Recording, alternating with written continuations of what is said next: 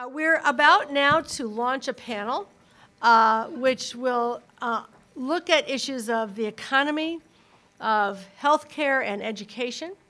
There'll be another set of panels in the afternoon after lunch. And we are going to hear from 5 members of this panel.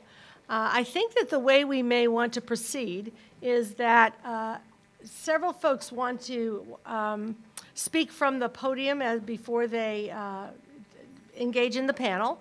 So I'll ask people after they've finished their few minutes of introductory remarks to go up onto the stage so that our panel will be convening as we speak. It will be materializing before our eyes.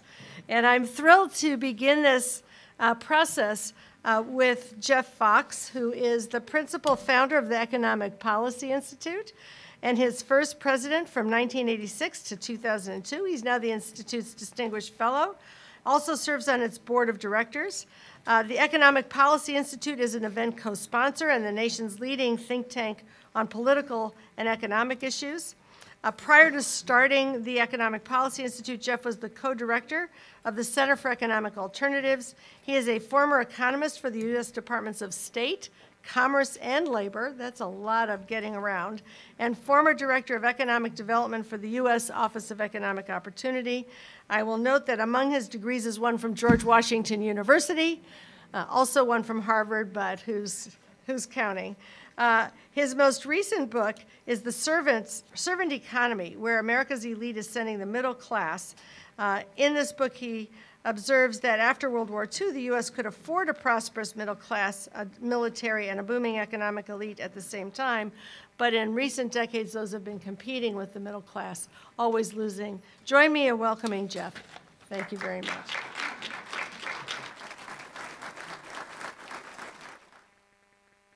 Thank you very much, Linda, and good morning, everybody. I'm going to use my 10 minutes. I know it's going to be 10 minutes because she's got a buzzer there. To give you a little bit of a perspective of someone who marched with Dr. King from Selma to Montgomery, Alabama, who worked in the war on poverty, and who in 1976 knocked on doors for Fred Harris in his campaign to become president of the United States, which didn't quite make it. Over a half a century, obviously, there's been a lot of changes, and I've seen them. And as people have said, many for the good. I can remember when in this town, someone like Barack Obama could not be served a cup of coffee at some places. And I can remember when he could not get a job at Safeway bagging groceries. So things have changed, and as we all know in this room, things have also gotten worse. I want to talk to this phenomena about how things got better for 10 or 15 years and then stopped, and ask the question, why? Well, there's a lot of reasons, but there's an economic reason that I think that we all have to be aware of. At the time of the Kerner Commission, the economic problem seemed relatively simple. The New Deal social contract had created an escalator for the working class and the poor. That is, as the economy grew, people went up the escalator in wages and income and opportunities. Now, access to the escalator was limited, mostly to people who were white. So there were 2 tracks to that original strategy. One was the civil rights track to deal with the race barrier. The second was the anti-poverty track to deal with giving people skills to move up into the middle class once they got access to this escalator. The white resistance was fierce, as Congressman Schott said. And you know, there's this cliche that you can't legislate what's in the heart, and it deals with issues of racism. But the Civil Rights Act did legislate conditions that changed what was in many people's heart. By forcing people to work together, to go to school together. What it did was narrow the distance that segregation had produced over those centuries. Not everywhere and not in everybody's heart, certainly, but enough to make progress. But then after the 1970s, something changed. Yes, globalization, automation in the economy, but what really changed was that instead of policies to keep that escalator going up so that economic growth could be widely shared, policies were implemented in the move to the political move to the right, deregulation, privatization, tax cuts for the rich, so-called welfare reform, so that growth continued, but wages stagnated. And the U.S. economy became an engine for creating low-wage jobs, dead-end jobs, and keeping people stuck in poverty. And that's why over the last decade or so, those charts have gone down. And in many ways, things have gotten worse. Now, white people were still obviously privileged in this society. But working people and poor people of all races now were walking up a down escalator, which made everything for us a lot harder.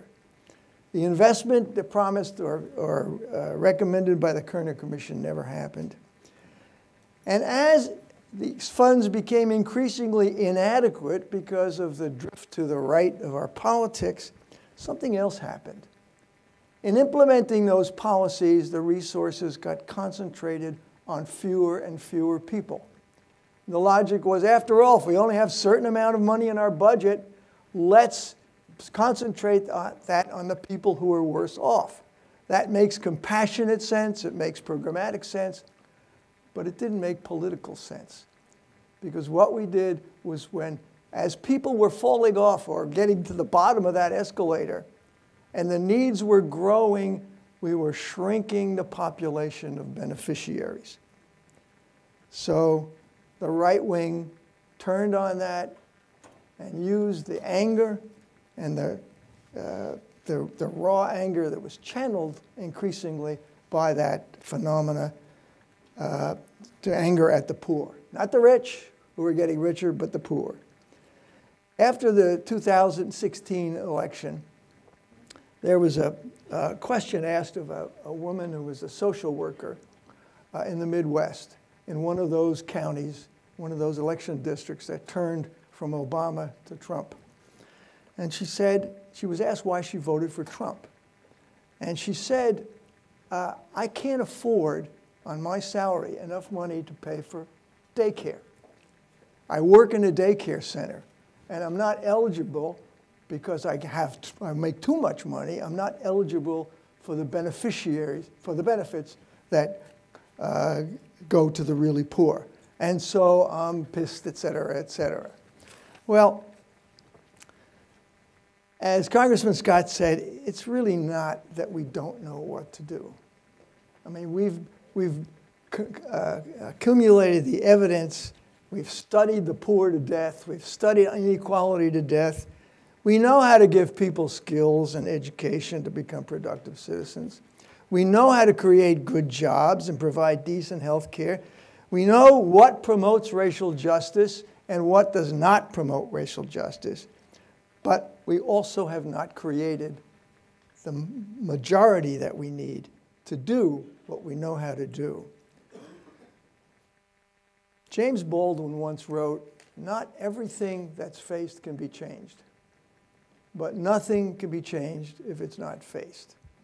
And I think one of the things we need to face in this 2018 economy is that class inequality is an incubator of racial inequality. So we need two related tracks: race-sensitive programs to deal with the racism that's still within us and around us, and class-sensitive economic policies that gets the escalator moving back up again. Now, I know the prospect seems grim, but note, the down escalator in this country is producing more and more people in economic pain. More and more people. So Martin Luther King's dream of a multiracial majority, in some sense, may be closer to a potential now than it has been in a long time. Now, can the spread of inequality translate into a multiracial majority for race-sensitive and class-sensitive policies? I don't know. But I know there's no option but to try. And I think that if you look at the evidence, and this is all about evidence-based policies, I think if you look at the political evidence, there may be more hope for reversing that escalator for all working people and poor people than we've thought. Martin Luther King taught us, and I think he was right, that you cannot achieve racial justice in a fundamentally unjust society. Thank you.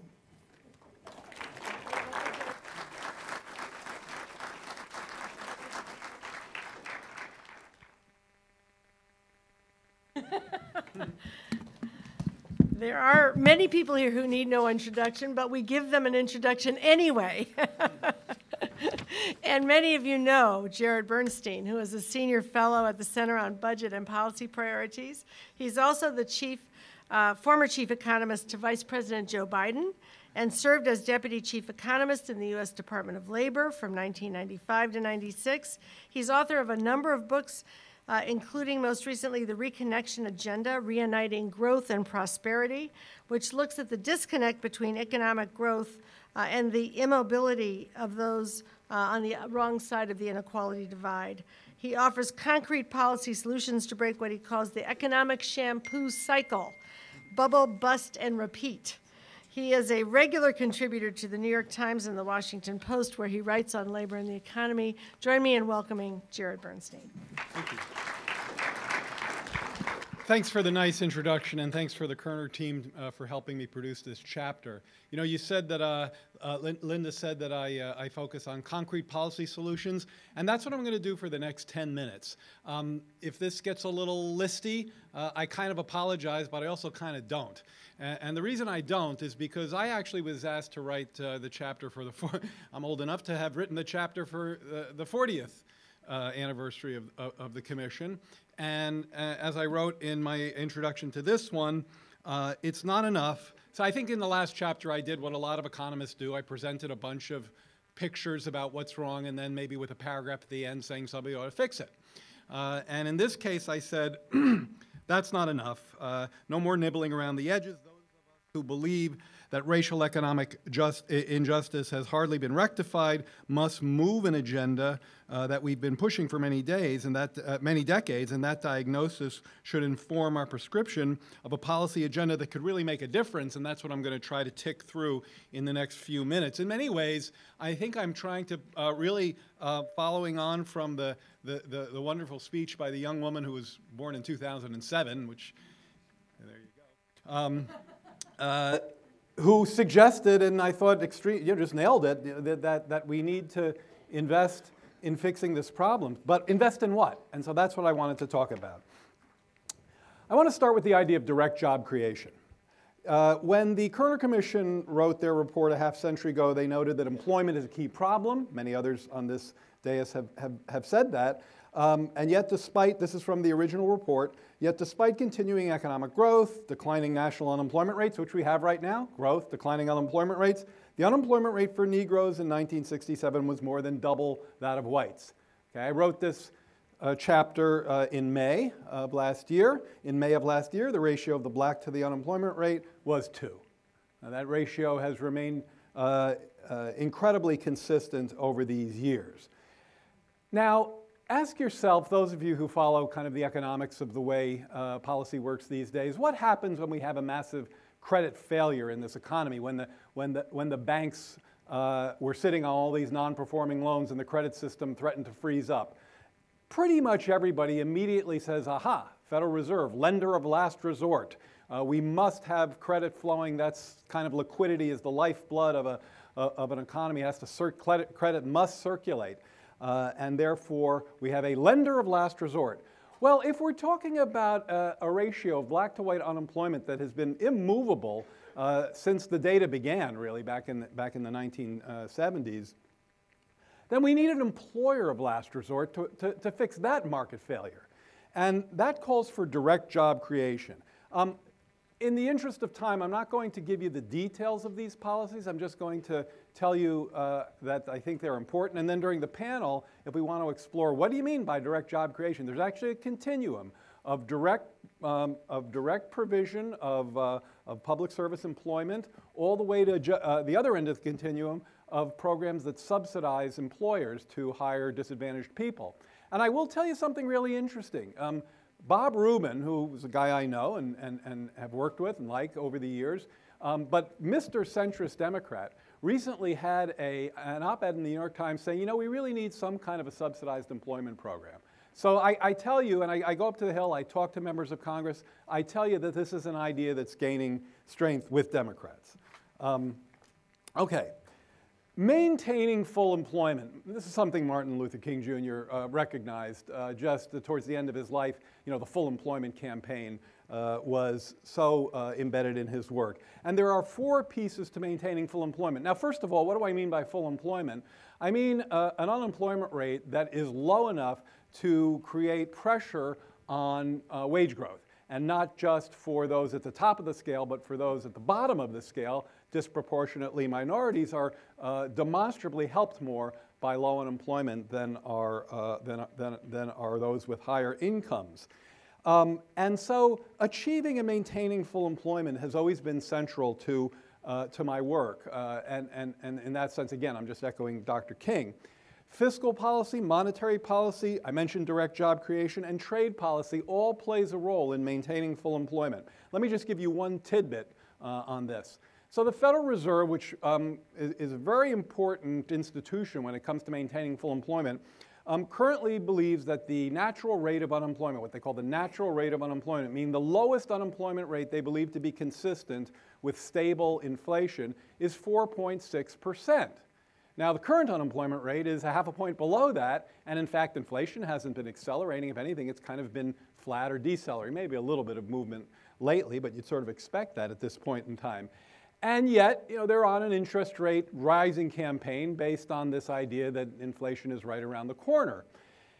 And remember, that ratio of 2. So if the unemployment rate is 4% for overall, 3.5, in fact, if it's 3.5 for whites, it's about 7, actually about 7.7 right now for blacks. So there is an inherent bias that sustains that, I think, unforgiving ratio if we get this idea of full employment wrong, and I would argue that we have, because even by standard measures which I disbelieve, I think they're biased up, we've been at full employment only 30% of the time since 1980. Only 30% of the time since 1980 we've had unemployment rates that are below this, you know, alleged natural rate. So no wonder we've had so much wage stagnation, particularly of lower income folks. So I think maintaining full employment is really important. We also have to worry, though, about job quality. As someone said earlier, it's not just enough, Jeff was just saying, it's not just enough to create employment. And in this sense, higher minimum wages are important. Now, about 31 states have realized that and have acted on their own. So at this point, the federal minimum wage, which, do people know what the federal minimum wage? I suspect in this room they do. $7.25 an hour, which is just shameful. It's really the southern minimum wage at this point, because those are the states that have resisted raising. So that's part of my job quality agenda, is raising the minimum wage, and I can say more about that in arguments about levels and where to set it. Expansion of the earned income credit and the child credit. These are very important wage subsidies.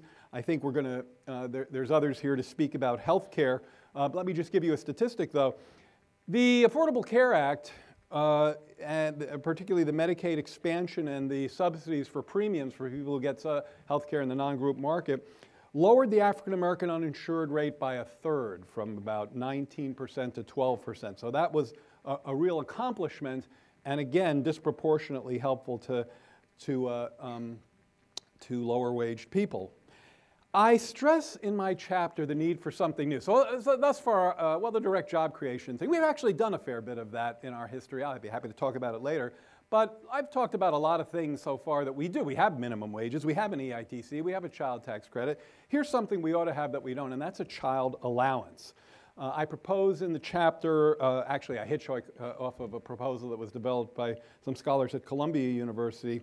I propose a child allowance that's $250 a month or $3,000 a year, and black poverty rates for kids, which are 3 times white rates, so 36% for black kids, 12% for white kids, would be reduced by 40% by this child allowance idea. Now it costs $190 billion a year, and that's not chicken feed, believe me, but about half of that would be offset by consolidating other programs. I talk about a housing idea, particularly a housing choice voucher expansion that was developed by some folks at the Center on Budget. And this would, by increasing the subsidy in the catchment area, which that subsidy, housing subsidy can be applied for, this would allow people to move to low poverty neighborhoods, which they can't really do right now based on the way the subsidies are currently set. I have education and some criminal justice reforms, but there are other people on the panel who can speak more about that. And I do have a section about reparations because I don't think a policy chapter in this sort of book can leave that out. And there I just kind of echo Ta-Nehisi Coates, who I thought made strong and compelling arguments for ways to consider that, ideas to consider reparations, and I'm happy to talk more about that. I'm not, by the way, just to be clear, I'm not diminishing education or criminal justice or the reparations idea. It's just that there are others on the panel who can say more of that, and I want to get out of the way and let them speak. So finally, we need a way to get from here to there, and that's where I think my work connects nicely with Jeff's. And actually, Jeff and I were just in the men's room chatting, and we came up with a really... I think a neat way to think about that we can talk about on the panel if you like. So thanks very much.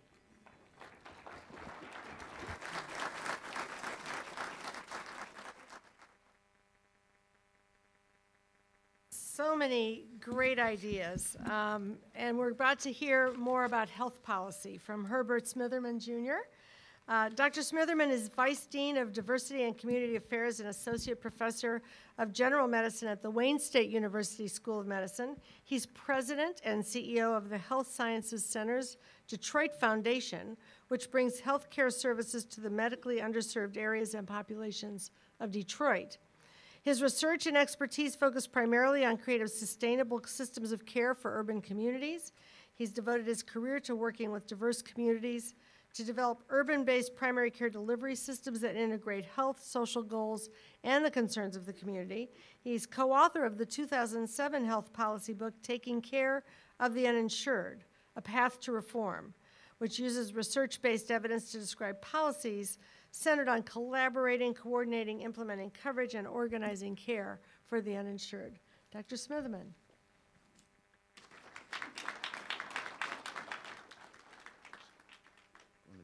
Okay. You're telling me to. Okay. First of all, thank you. Can you hear me? Am I on? Am I on? Yes. All right. First of all, thank you for inviting me. I'm a practicing physician in Detroit. I am a faculty member. I'm a scientist. And so my decisions on an everyday basis are typically based on data and based on evidence. So you know, this whole idea of sort of fake news and sort of alternative facts have been an enigma for me. It's been extremely challenging. So I'm going to preface my comments by first stating I'm going to talk about facts, okay? No alternative facts and no fake news. I think what it seems like fake news is you present actually peer-reviewed data, and if somebody doesn't like what they hear, they just call it fake. So, fact, racial and ethnic disparities in the United States in healthcare do exist. And these disparities are consistent, they're pervasive, they're extensive across a range of medical conditions, and healthcare services, and they are associated with worse health outcomes. And people talk about, well, infant mortality rates over the last 50 years have improved. We've seen them come down. Well, yes, they have. But 30 years ago, the difference between African Americans and European Americans was 1.8 times, and now it's 2.5 times. Even though infant mortality rates are declining, the gap is increasing. Life expectancy is rising for most ethnic groups. But the difference and the gap between black and white and people of color is rising. Mortality rates. If you look at mortality rates for African Americans, mortality rates were 60% higher in 1950. African Americans versus white Americans. And currently, they're 60% higher. So when we look at, and I've looked at over the last 30 years, probably read 600 peer-reviewed, published pieces of literature on health disparities and income inequalities as it relates to health. And that only represents a fraction of the published studies that investigate racial and ethnic disparities in access to care. And I've looked at large databases, regional databases, national databases. It doesn't matter. Whether you're talking about cardiovascular disease, diabetes, renal transplant, cancer, cerebral vascular disease, HIV/AIDS, rehab, maternal child health, prenatal care, mental health, it doesn't really, hospital-based health, it doesn't matter. These disparities are pervasive, they are persistent, and they are very, very real. What's driving this? Well, if you look at what's driving a lot of these disparities, it's not what I do. Every day I practice medicine, I see patients, I deliver health care, provide medications, et cetera. That impacts health about 25%. 60% of what's driving health status in the United States are social determinants of health. Social determinants of health. What is that?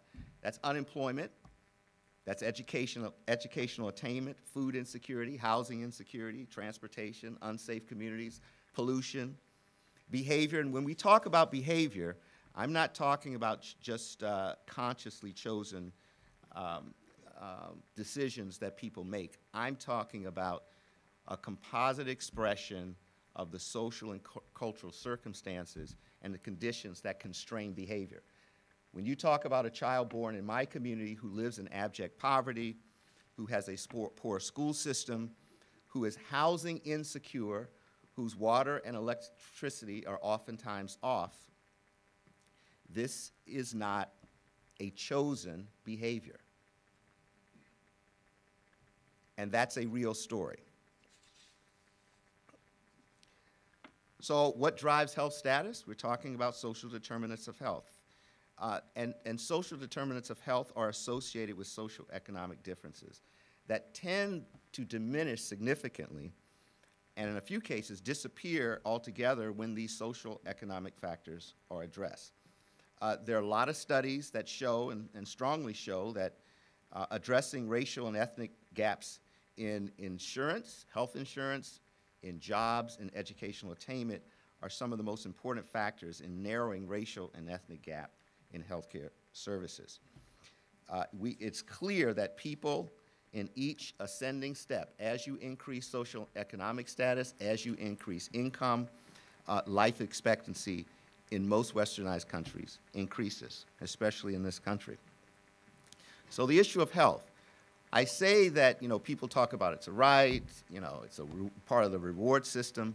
First of all, health is a precondition for achievement in any society. And in my opinion, therefore, cannot be used as a part of the reward system for achievement. No real social or economic advancement can happen in a society if people don't have basic health care. Children can't learn appropriately in school if they are not healthy. One cannot be effective on the job if you're not healthy.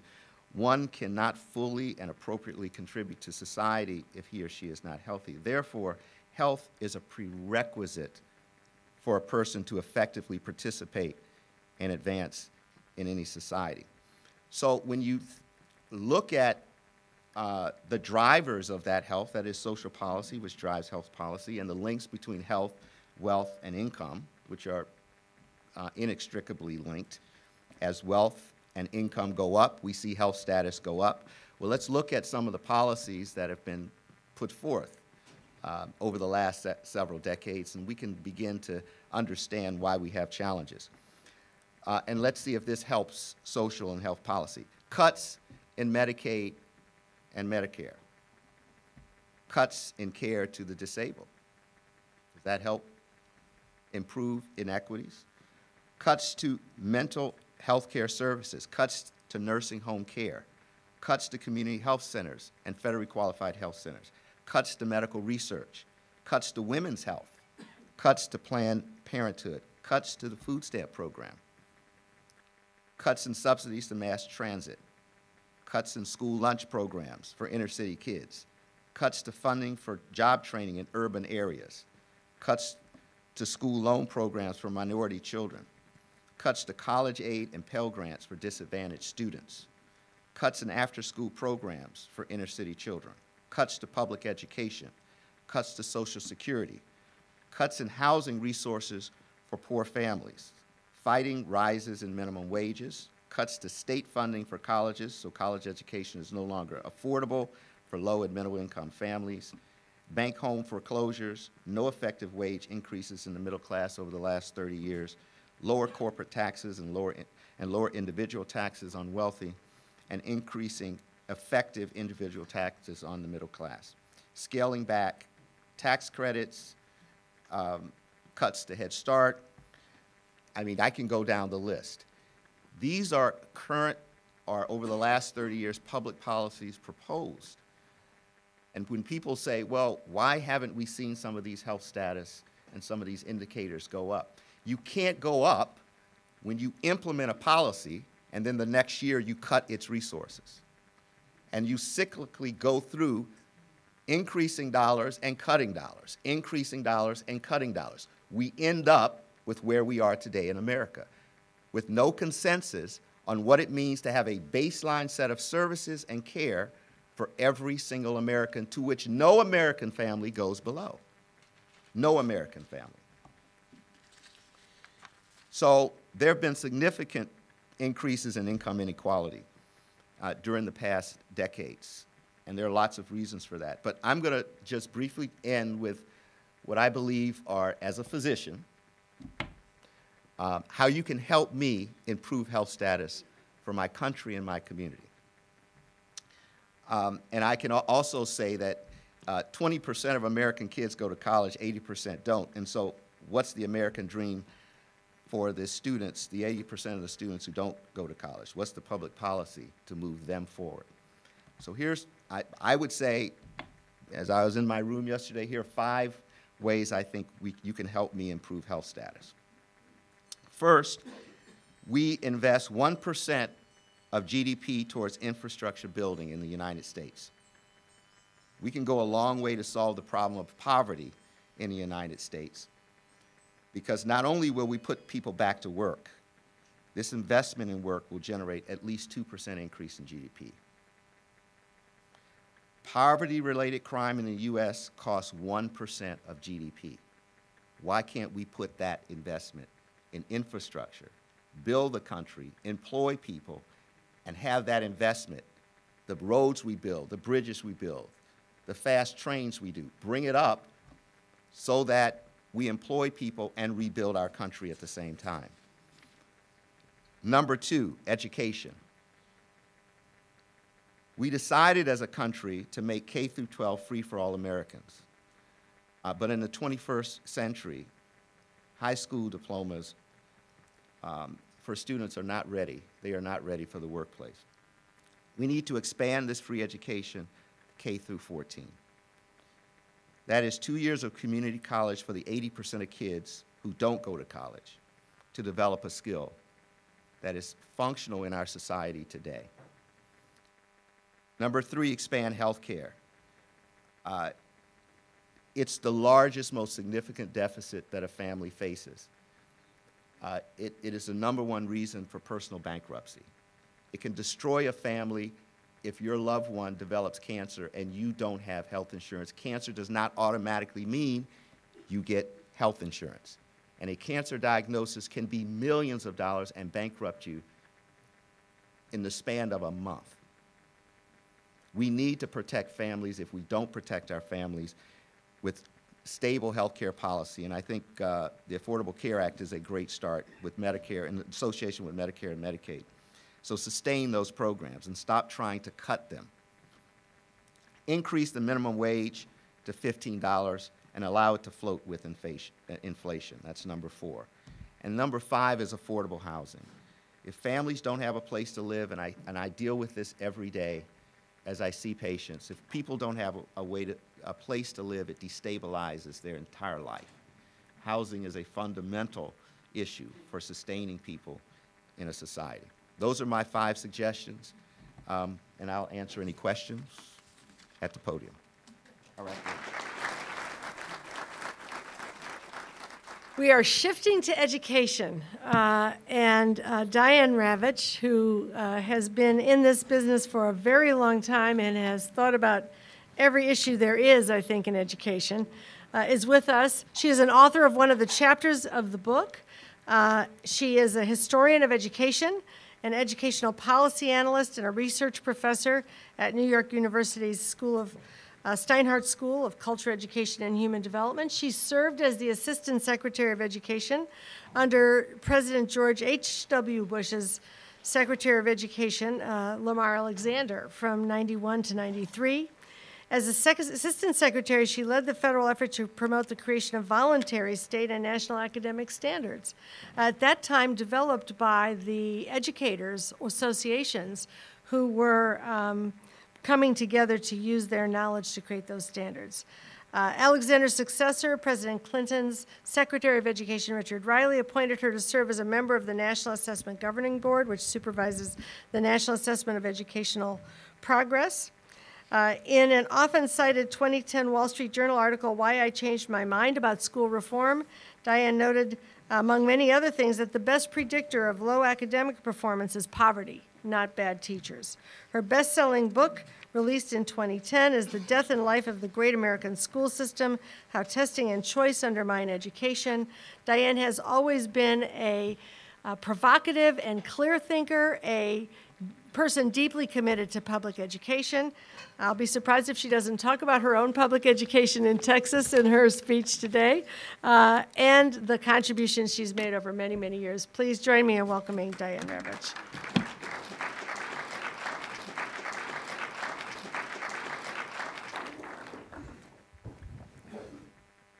Well, thank you so much. It's a great pleasure to be with you.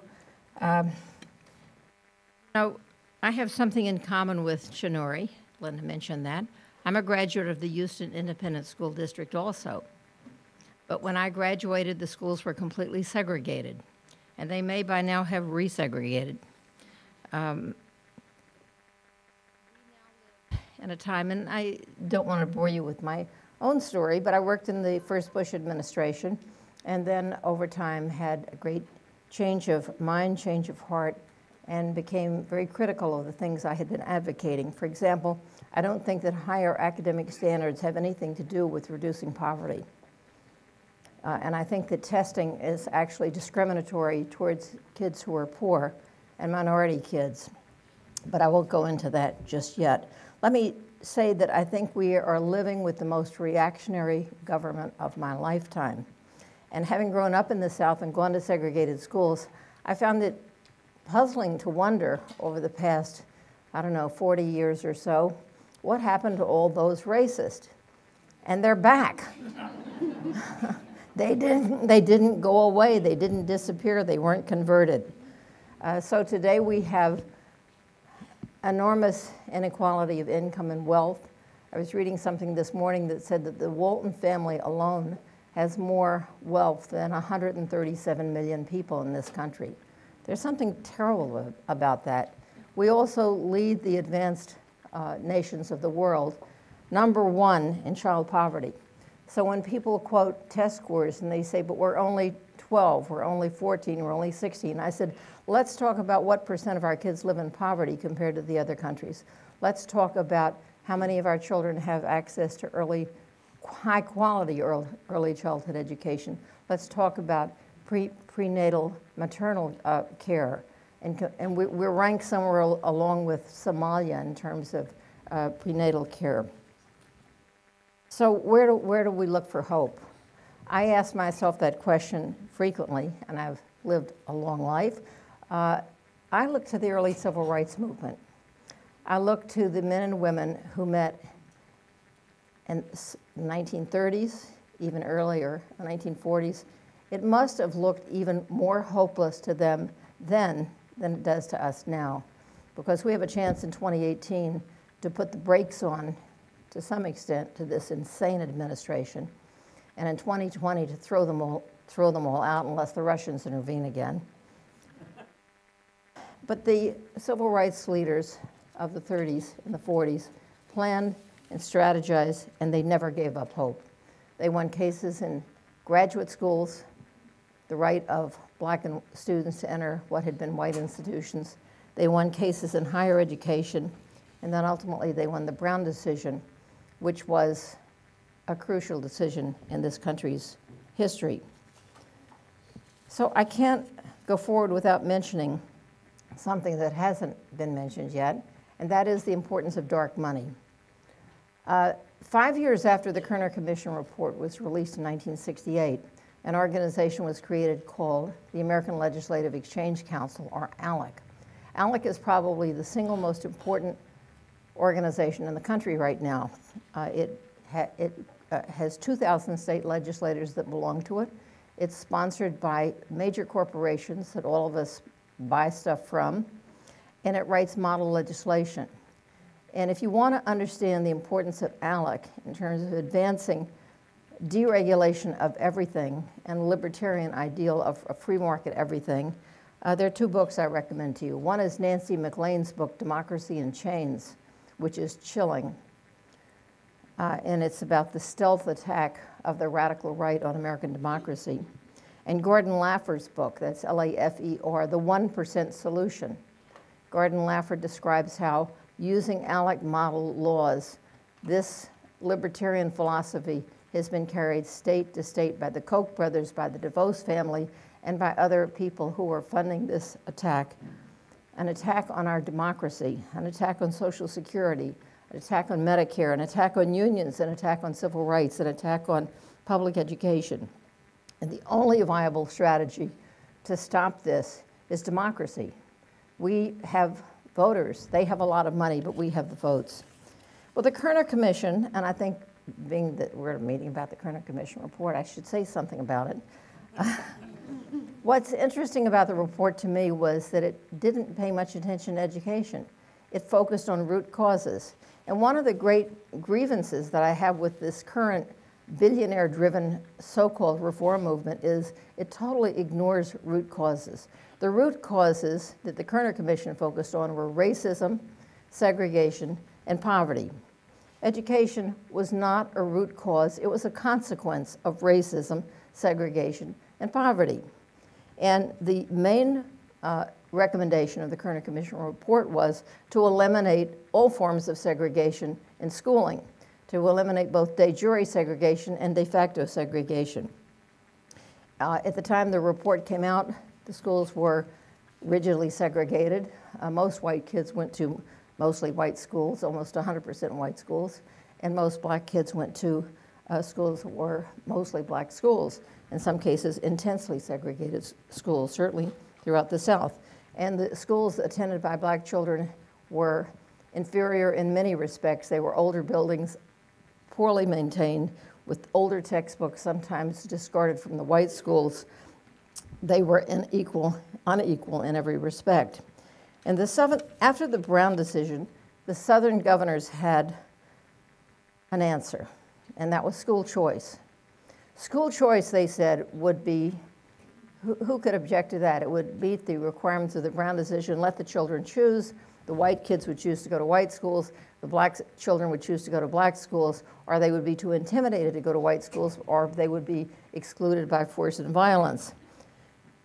And then came the passage of the 1964 Civil Rights Act, championed by Lyndon Johnson. And it included something called Title VI.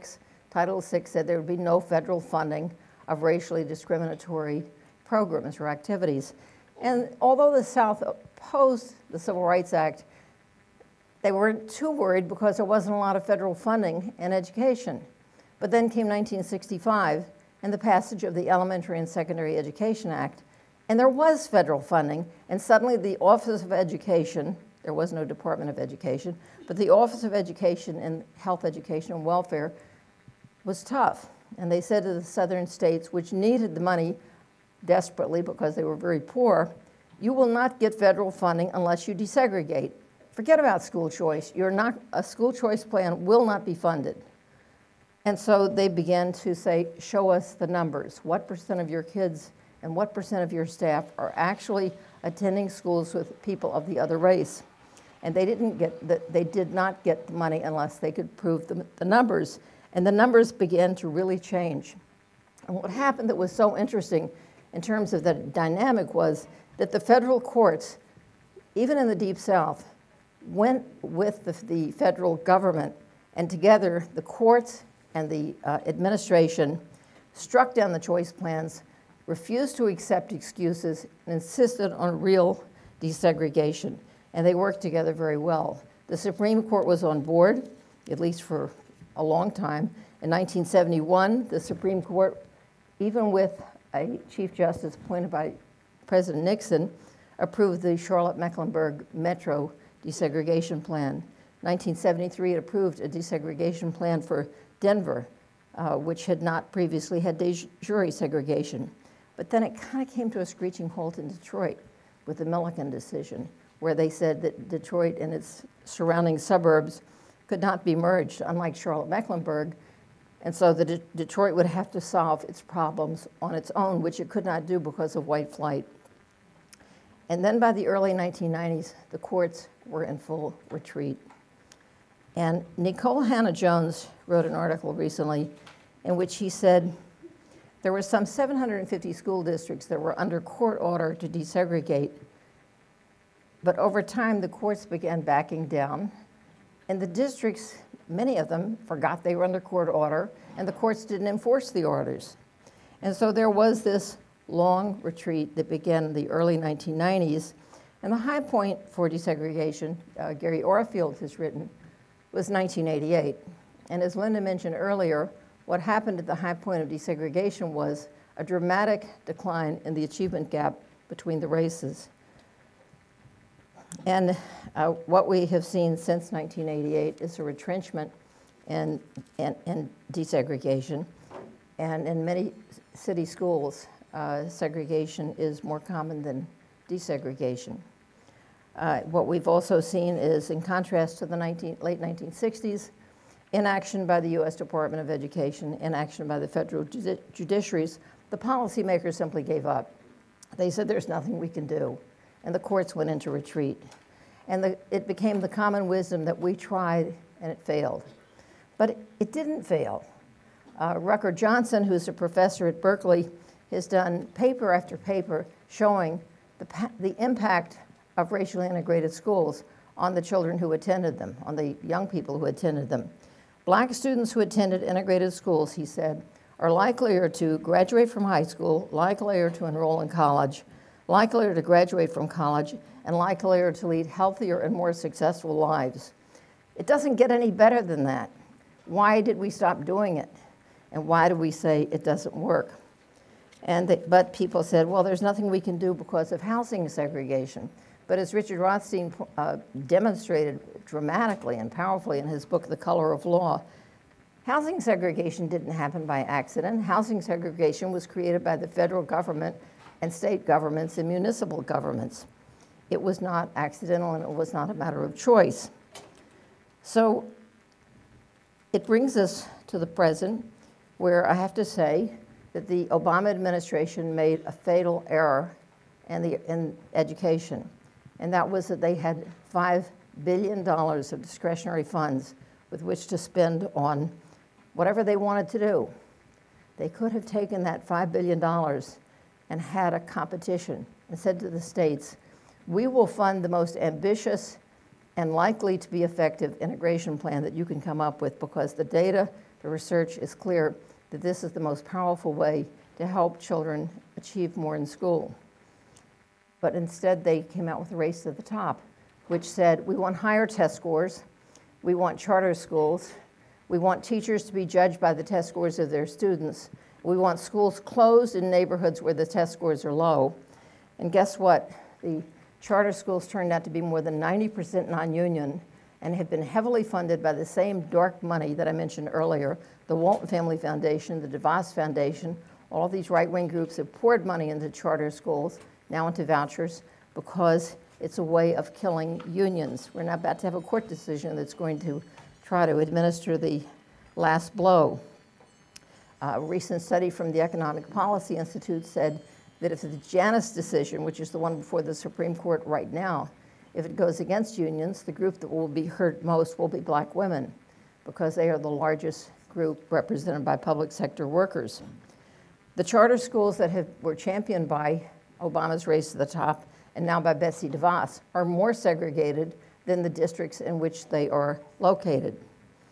And so now we have this full-fledged privatization movement. Let's get rid of public education. And that's what you hear from Betsy DeVos every day. That's her only policy idea, is let's get rid of public education and replace it with privately managed schools.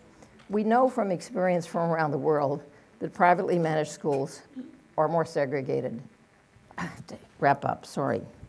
I was in New Orleans a few years after all the schools went charter, and a black woman stood up in the audience and she said, first they stole our democracy and then they stole our schools. So now under Trump and DeVos, the Southern governors are finally getting what they wanted in the 1950s and the 1960s. School choice. For the first time in history, the US government is on the side of the Southern governors of the 50s and 60s. Minority students are enrolled in schools called no excuses schools, where they're taught to conform, obey, and it's a form of neocolonialism.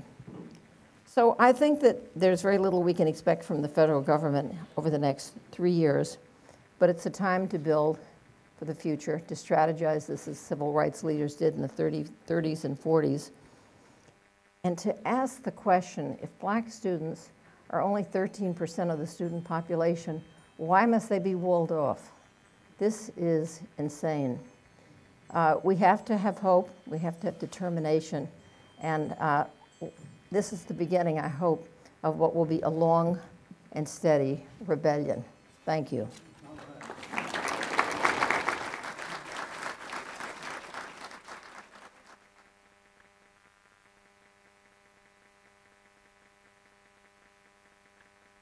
Thank you so much. And last but not least, as we get this panel going, is John Jackson.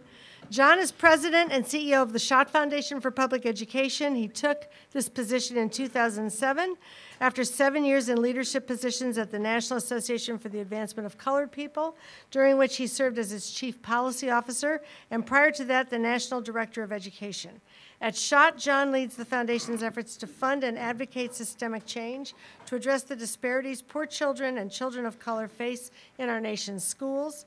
Previous to his work at Schott and the NAACP, John was appointed in 1991 by President Clinton to serve as a senior policy advisor in the Office for Civil Rights at the U.S. Department of Education. Where is John? There he is. Please welcome John Jackson.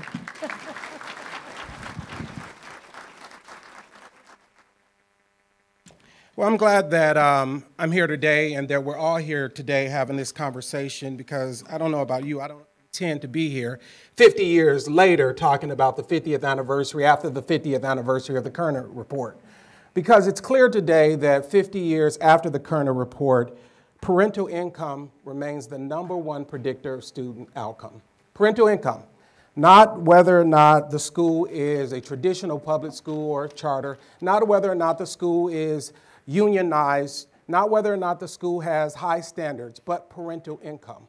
And it's clear that while we have had a national dialogue over the years around closing the achievement gap, essentially what we are looking at is the product of clear and consistent opportunity gaps.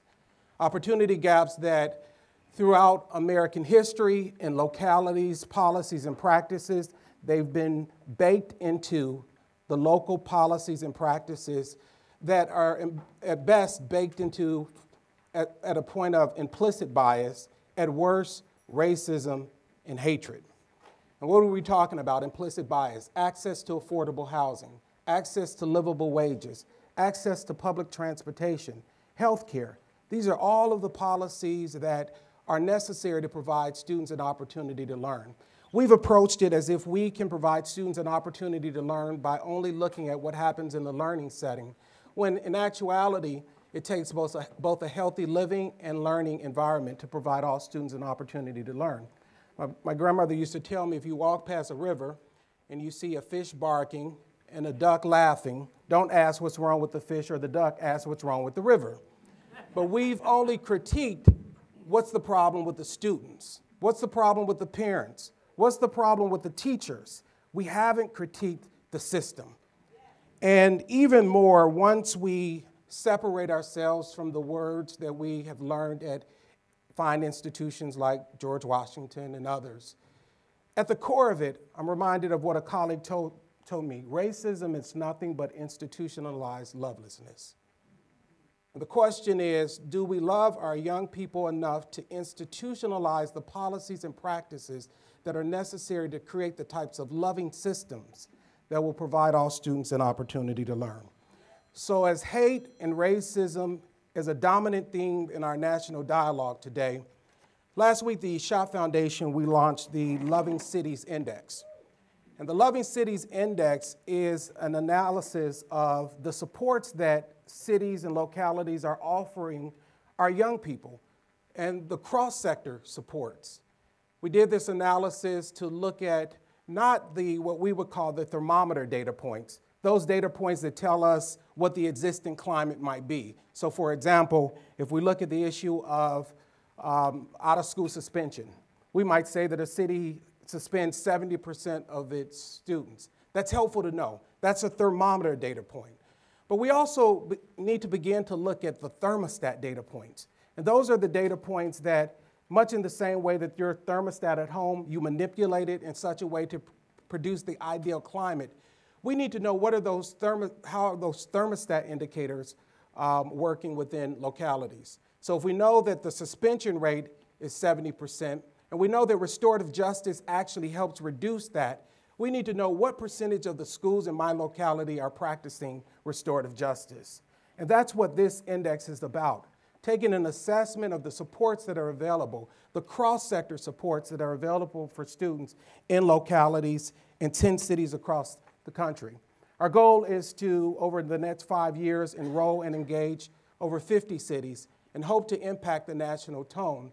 But we started with 10 cities, cities like Baltimore, Minneapolis, Buffalo, Chicago, Philadelphia, Little Rock, Charlotte, as a way to begin to engage cities in the dialogue and the recognition that it takes a cross-sector approach to provide all students an opportunity to learn. And what we found out is, on average, the cities only provided 42% of the supports that are necessary to substantively say that all students have a fair and substantive opportunity to learn. The range was from 52% in Minneapolis to 39% in Charlotte. The supports that are necessary to provide all students an opportunity to learn. So if there are a few recommendations, I would say the first is, this is clear evidence that it is time that, though we are in this unique political moment right now, and I do want to call it unique, I reject that this is the norm. We are in a unique political moment. We will see a new day, and a new day is coming pretty soon. And in that new day, if we don't have another frame or another way to begin to think about, to offer our young people, then we would have lost an opportunity. And so it is time for us in the new day to transition from a standards-based reform agenda where we ask, what are the right standards? What are the right test scores? What are the right thermometer indicators? To a supports-based educational agenda. And ask the question, what are the right supports that, regardless of where a student is located, what zip code, how do we align those supports, and how do we use the only mandatory institution, our public school system to deliver those supports, transition from a standards-based to a supports-based. Secondly, I think it's time that we challenge the notion, again, that we can provide students an opportunity to learn by only critiquing what happens within the learning space. But indeed, it takes a healthy living and a healthy learning environment to provide all students a fair and substantive opportunity to learn. And we must begin to assess the supports that are available and create the types of cross-sector tables in order to make that happen. It's not just mayors, superintendents, it's not just superintendents and educators and principals, but it's also mayors, county commissioners. All, they have the responsibility to provide students a fair and substantive opportunity to learn. And third, if we're serious about closing the opportunity gap, it's about our relationships. It's about creating loving partnerships. And so we need to create new language. And the language of love is not accountability, assessment, and standards. I don't know about you, I've never had a loved one lean over to me and say, I love the way you assess me. Or, you had me at accountability. But indeed, it's about care. When we talk to parents, and Zakiya knows this, and parents and students, they ask, does this system care for my students? Are they committed to my students? Will they provide the capacity and the stability necessary? And so those are the things and the domains that we measure in the Loving Cities Index. Care, the types of access to health care, healthy food, stability, access to affordable housing, access to transportation, commitment, access to the types of AP courses and advanced placement courses, and capacity, resource equity, addressing issues of economic stability, because it is going to take new language to create a new day. And the language is not the language that we've used in the past. You can fake standards. You can manipulate assessments, and they have, but you can't fake love. You cannot fake care, because it's an action word. It requires that you take some level of action. And as my daughter reminded me, my 15-year-old daughter, she said, Daddy, if you love me, you will drop me off at this dance. Now, I use that in jest, but what she said was, if you love me, I should be able to see it, feel it, and know it. And our greatest tragedy since the Kerner report is our young people don't feel that we care. They don't feel that we're committed. And that's our challenge. So as we take the next step toward the new day, we have to work to provide all students a fair and substantive opportunity to learn and let them know that we care through the loving systems that we produce. Thank you.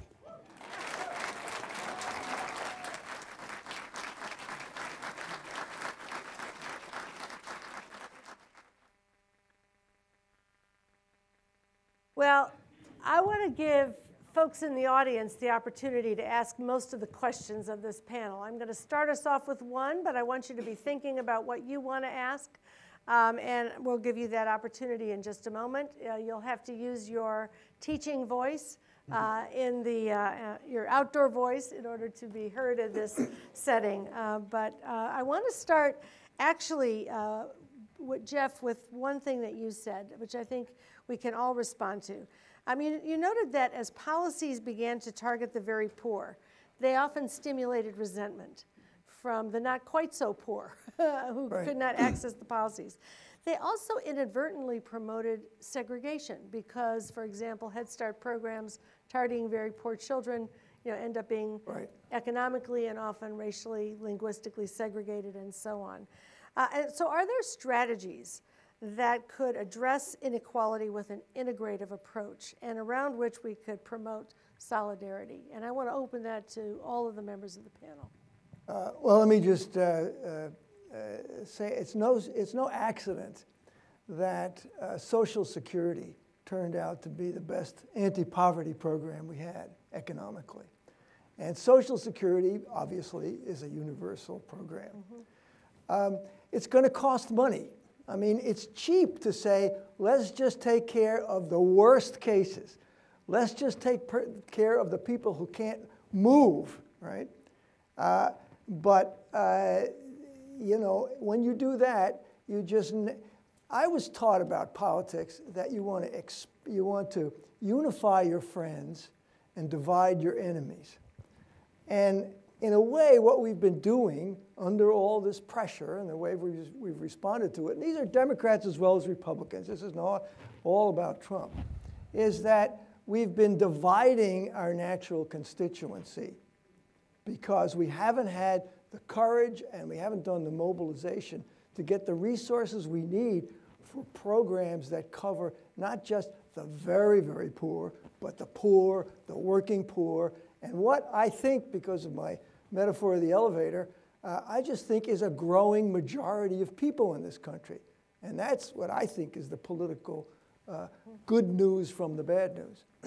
Let me just ask if others want to say something about this. Yes, Diane, and then I'll come over to Jared. Yeah, I mentioned the Nancy McLean book, and she describes the right-wing, the libertarian attack on Social Security.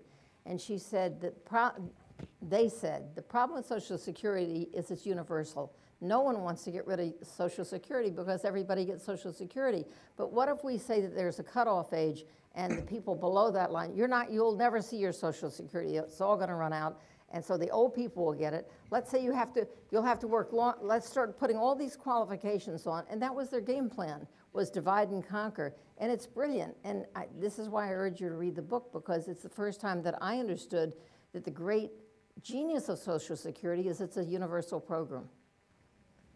So I'm going to take a slightly different tack, although I completely agree with these universal points. I want to talk about the way the overall or the macro economy doesn't work for everybody in a similar spirit. And by the way, I should note, I just saw Joe Stiglitz over there who has forgotten more than I know about this, so I hope he talks about it as well. You know, the idea that I think one of the themes that I tried to get at in my sprawling policy talk is that we need to be motivated by the fact that even at even as we close in on this notion of full employment, where most people who are seeking jobs can find them, at least by the national statistics, there are pockets of disparity that all the other speakers have spoken about very eloquently. So even when it's working, by standard definition, it's not working for folks who are left behind. And therefore, we need to really change what I think the economics profession really needs to change what our understanding is of full economic capacity, of full employment. The notion that it's okay to tap the economic growth brakes when African-American unemployment rates are still in levels that we would say are recessionary if they befell whites. So I'd like to kind of expand this beyond, yes, universal social programs, but actually not just a public sector, but a private sector, an overall economy that also had these universal characteristics.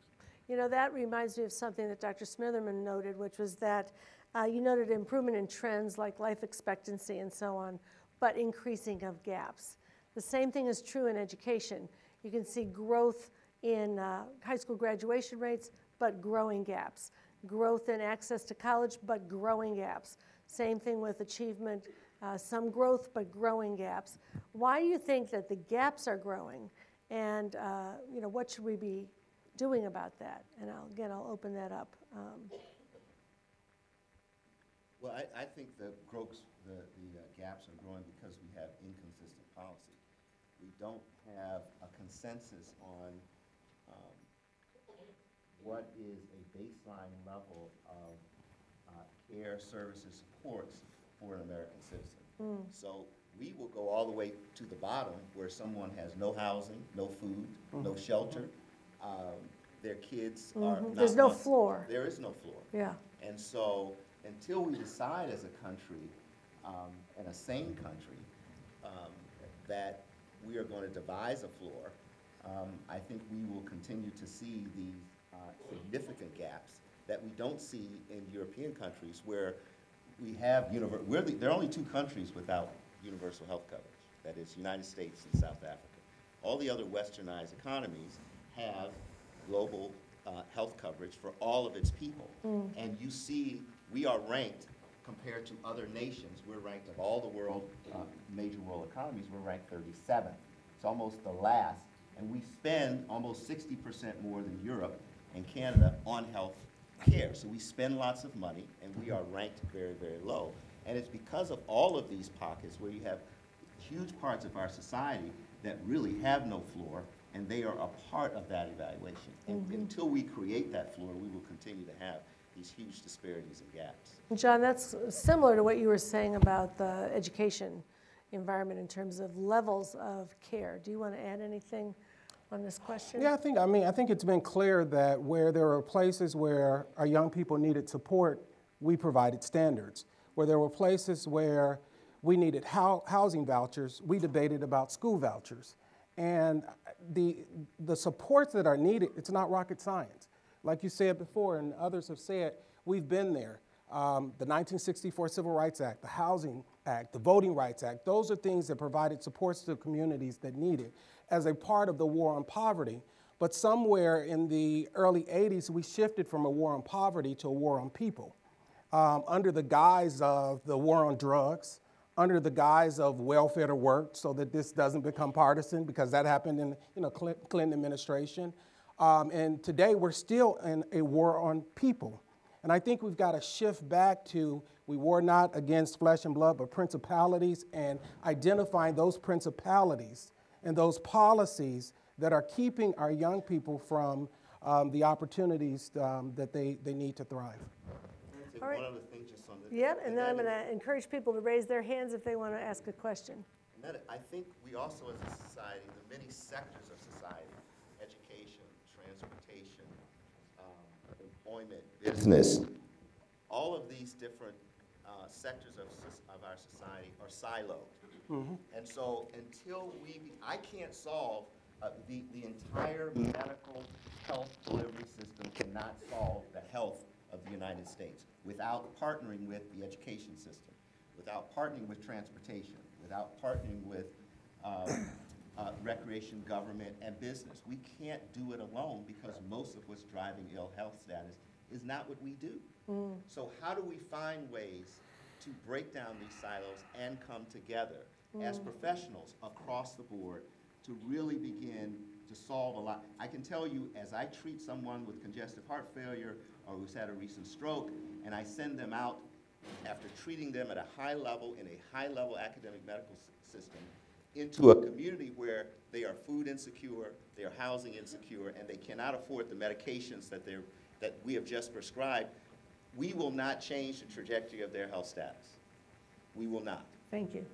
From the audience, yes, in the red shirt. And then we'll come back.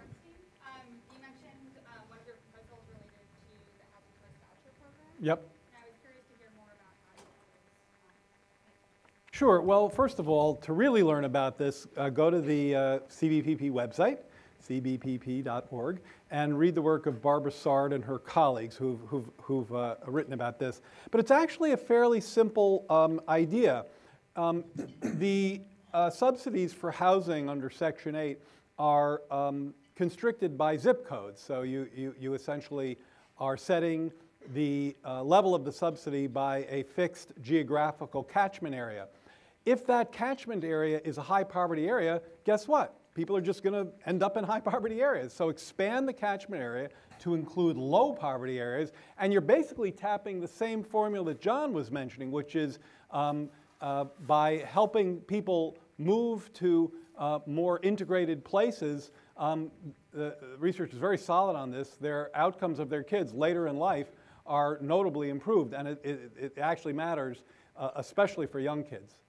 Once the kids are a little older, the kind of elasticity there is less potent. Thank you. Thanks for the succinctness of your answer. I just want to know, we have about 15 minutes, so I appreciate people being able to be very pointed. Yes, ma'am.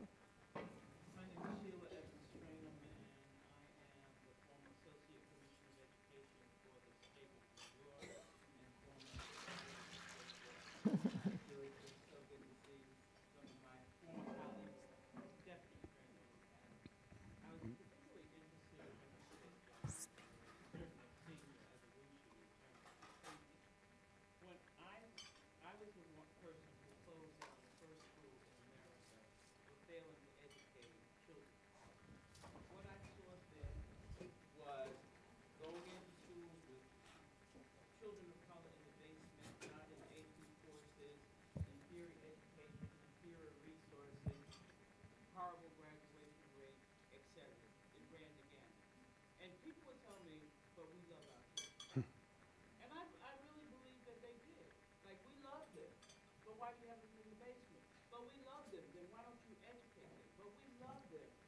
why do you let them drop out of school and don't even go try to find them? My question is, how do we take your love concept while at the same time maintaining the types of standards that we need to have in place for those people who really don't love our children? Thank you. John, you want to start this one off?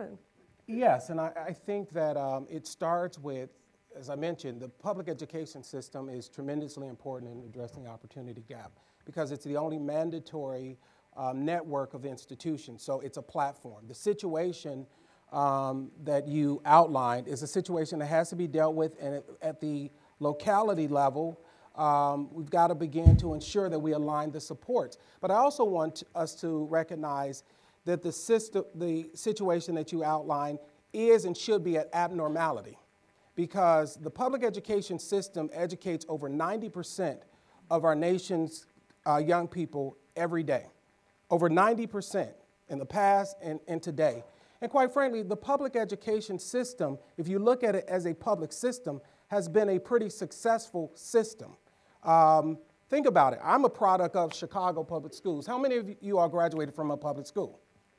Right. So unless we're just a group of self-professed failures, there's some success in our public education system. Now, do we need to address the challenges that you just outlined? Absolutely. But this narrative that our public education system is failing doesn't engender the types of momentum that we need to get people to invest and support and take care of the situations that you're talking about. You know, one final note, in addition to why our public schools are so important, it was our public school students and graduates in the 50s and 60s of various generations who led to many of the policies by marching and sitting in, who led to many of the policies that we talked about in the war on poverty. Today, it was public school students and public school graduates who told the country in the face of racial injustice, Black Lives Matters. It's public school students right now, dreamers, who's telling the country that we are unique not because we can build walls, but because we can build opportunities for diverse individuals. And right now in Florida, it's public school students who are telling this country after that tragedy, enough and never again. So we've got to value what our public school system provides both to our democracy and our social justice change opportunities. Okay, we've got Linda, can I add? yeah, one thought there, and then we've got 3 hands that I'm going to try to get in at least before we have to close. Okay, I'll try to say this quickly. Sheila, you may have done exactly the right thing at that moment. Unfortunately, this idea of closing schools to make things better has become a policy. And 99% of the schools that are closed, maybe 100%, are in African American and Hispanic communities. And they are wiping out the communities, gentrifying the communities, displacing the children. Chicago now has a tremendous out-migration of black families, and the schools, and there are neighborhoods black neighborhoods in Chicago that don't have a public school or a public high school because it's policy. School has low scores, close the school. I once heard a man sitting next to me right here at a conference, and when we were talking to a bunch of foundation people, and they said, well, what do you do with a failing school? And he said, I've just visited education ministers around the world, and I asked them that question, what do you do with a school where the scores are low? And they said, well, we give them extra support. And he said, but what if you give them the extra support and they still haven't improved? And they all said the same thing, we give them more support. I thought that was a pretty good answer. Well, and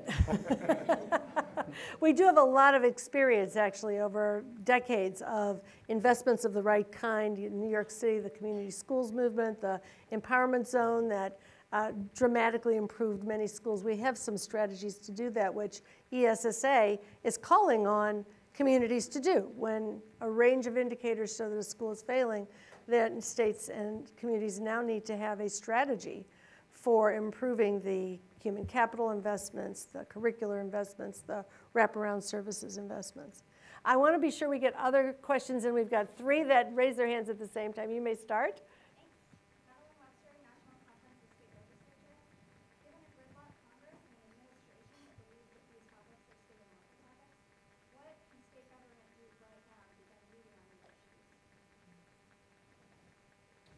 Well, just one quick one. States can raise minimum wages. So can localities. Now, there's one wrinkle here that people need to be aware of, which is when some very conservative state governments put, what do they call it, when they prohibit their localities from raising the minimum wage? What's that word? Preemption, sorry. Senior moment. So you have to be, we have to be mindful of fighting back on preemption, which, by the way, is a very transparently hypocritical move of those who really, profess to believe in self-determination politically. All right.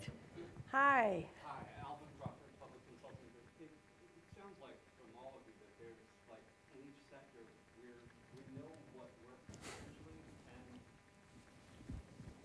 we see a regression rather than moving forward in some instances. And so the question is, are we losing the conversation or both political will as well as whether the narrative works in this really segregated environment? Do you understand what I'm saying? Yep, I do, yeah. You should say that. Well, I think it is. I think the narrative is a big part of what we're facing here, and the attack on the public schools is not just an attack on public schools. It's an attack on the public. That's right. And that word has been transferred to attack on the government. And of course, government has been part of the problem, as Rothstein and others have shown. So we've got to get back this notion that the government is our instrument. It's not this thing out there that we have to dodge and worry about.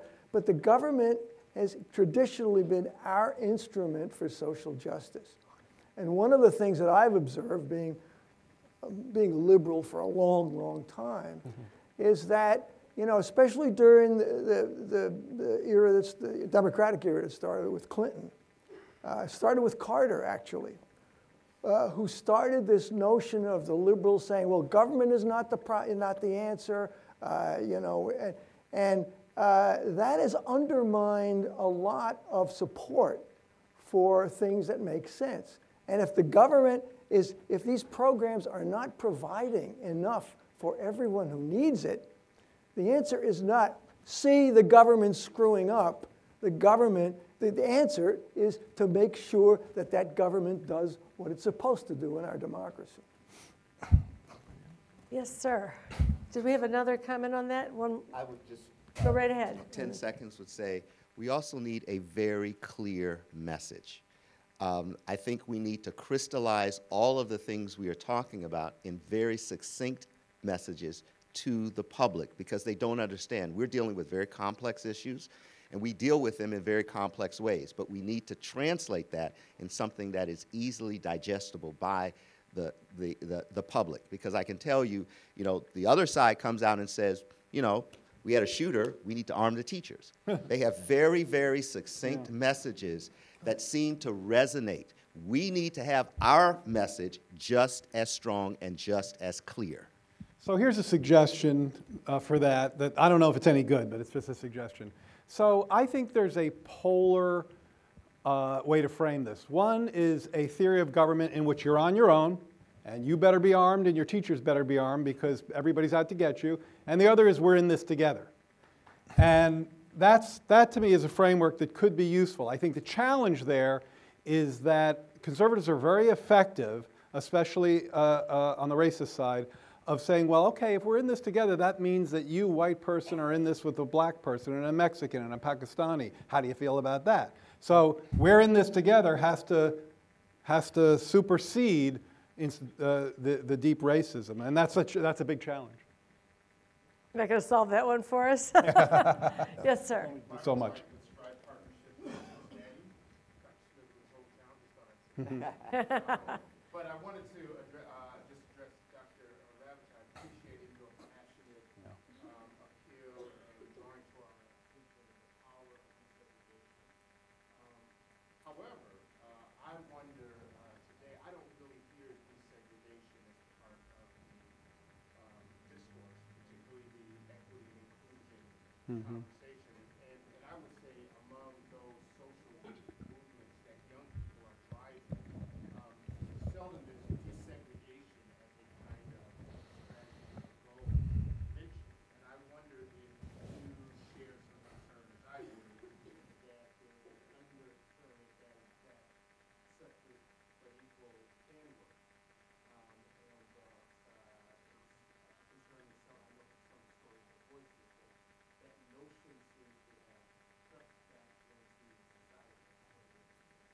Well, I grew up in a separate but equal world, and I can tell you it doesn't work. I like this world better than the one that I grew up in. It also happens to be backed up by very, very strong evidence, particularly that minority children of any race have more successful lives when they're educated with their peers who are of other races. I see this as a global issue, which is that we are all in this together. And if we wall ourselves off from people who are different from us, we will not have any fellow sympathy for them as we are together part of the solution. It'll be what's good for me and what's good for you. I mean, this is what we hear from Trump all the time, America first, me first. That's exactly the mentality we have to get away from. We are all in this together. We're all paddling in the same canoe. And if we stop paddling, the canoe's going to go over.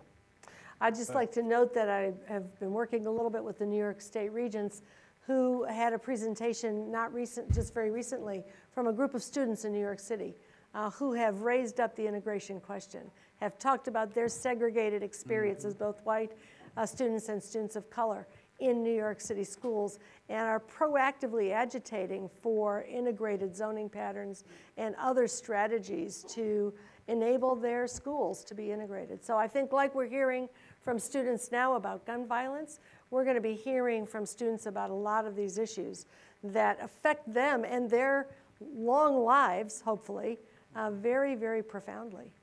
We have time for just one last comment. I'm going to let this gentleman ask a question. I'm going to let the panel make answers, and then we're going to go to lunch. So be mindful that we are standing between this group and their lunch.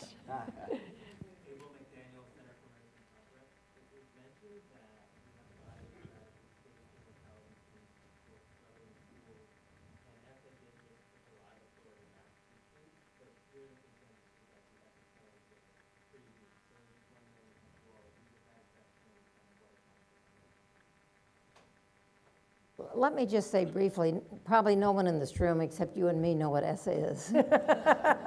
It's the reauthorization of George W. Bush's No Child Left Behind Act. It's a little bit less punitive, but it's still very punitive. It maintains high-stakes testing. I think that high-stakes testing is a disaster for our schools, and I won't go into all the reasons why, except that it labels children very early on, and it says, you're the successful when you're heading for Harvard. You at the bottom, you're going nowhere. And we have to stop labeling kids. I think what John Jackson was saying is we have to have a culture of care rather than a culture of labeling and stigmatizing. And I'll just tell you quickly and end this so we can go to lunch. I debated this with Arnie Duncan's Assistant Secretary for Communications, who is known as Arnie's brain. And I said, you know, all this high-stakes testing has gotten out of control. And he said, you measure what you treasure. And I said, I don't think so. I treasure my family. I don't put test scores on my family. I treasure my pets. I love my dog and my cat. How do I measure them? How long they are or how much they weigh? I mean, there are a lot of things that I love that I don't know how to measure. What do you measure that's so important, that's more important than your family and the things that are precious in your life? We are measuring what's least important. Yes, thank you. And I'm gonna leave us on a note of optimism, I hope. I recently heard someone say that, you know, they're optimistic, which I can relate to because they're short, and from this perspective, the glass always looks half full. So, you know, other people may look down and it looks half empty. But I will say I agree with everything that Diane said. I think it's also true that some states in their ESSA plans, now that you all know what ESSA is, are trying to move forward on a supports agenda. They're measuring things like exclusion from school so that they can address discriminatory exclusion from school. They're measuring school climate so that they can improve the quality of school climates. They are measuring things like graduation rates and test scores, but they're also putting in place more thoughtful local assessments that are more authentic and meaningful to kids. So there are some states that are going to use this opportunity. Not every state will make the same kind of progress, but we need to be vigilant in taking account of the opportunities to make progress. There is actually a part of ESSA which requires states to look at the degree of which, in which each district integrates its schools and how much disparity there is in access to a variety of resources and to a desegregated environment. So I think, as with all of these kinds of public policy, if we take advantage of what is there, we can make some progress. And then we have to continue to work to improve the policy itself. And on that note, thank this wonderful panel. Thank you.